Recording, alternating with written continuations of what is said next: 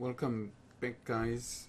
What we have done so far, we've done quite a lot of progress, but what I thought we could do is, if you look at the component did mount, actually the overall code here, it is now overwhelming, and in fact, if we're to further customize, put in a lot of options there, this will become too much bloated. So I thought maybe if we could decouple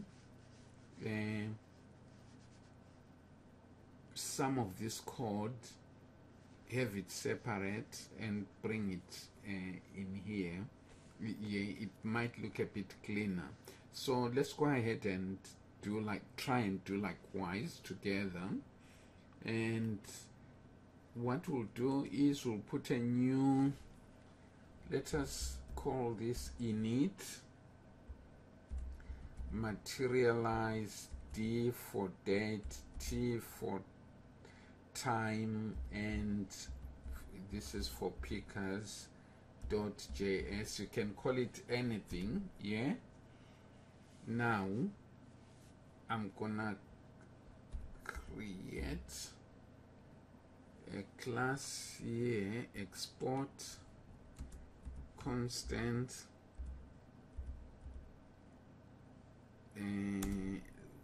we are going to give it the same name, init. We say it mat, D for date, T for time, then picker, yeah. And it's an arrow function. No, this should be equals to that, yeah, equals that, okay. So what we're going to do is, if we come to our to-do.js, if we get, this is what we want to take off from there,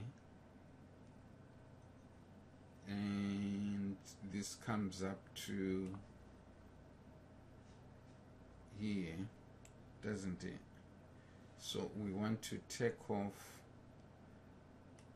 cut that,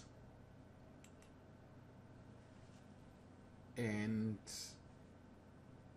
bring it to there.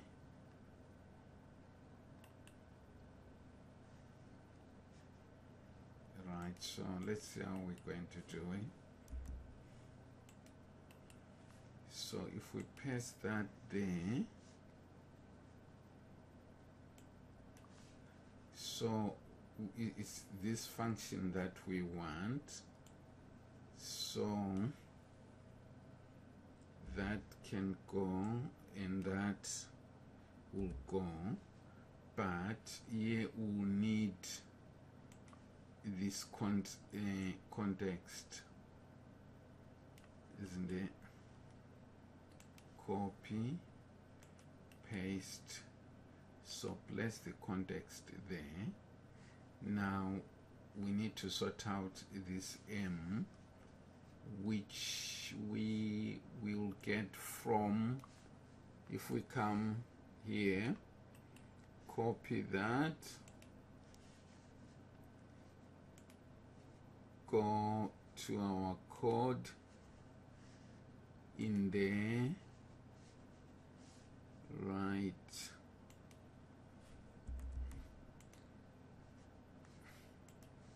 so we'll paste that there. So this looks sorted out. Now we need to then go to our, this one here. So what we want in this one, on our component did mount, we want to bring in that init, this one, and put in our context there, right? So let's save everything and let us try and run the code. M is defined but never used. It is here.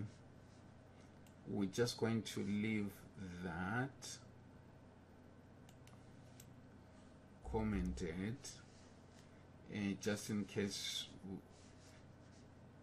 you know, if we're to bring in something that needs initializing, you know, like say for example a check input would need initializing. Okay, so if we save all this now, yeah, this is clean, and clean things, and allocate it to the cleaners. Date, that date, time, that time. Yeah, things are going into this date. That's good. We're doing well. Still working. Yeah.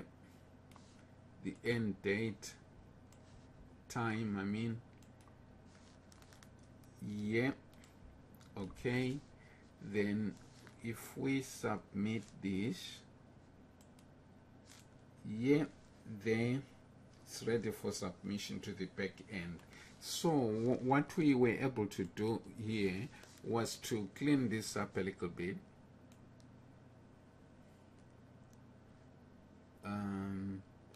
In there, so I suppose any Materialize component that will need initialization, you can go back in there.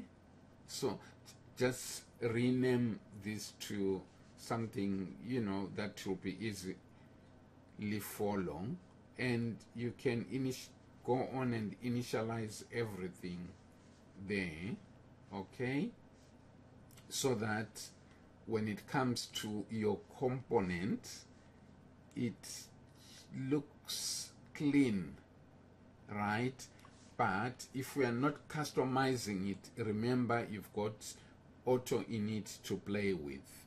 Yeah, if we are customizing, I'll go with this. Yeah, so guys, I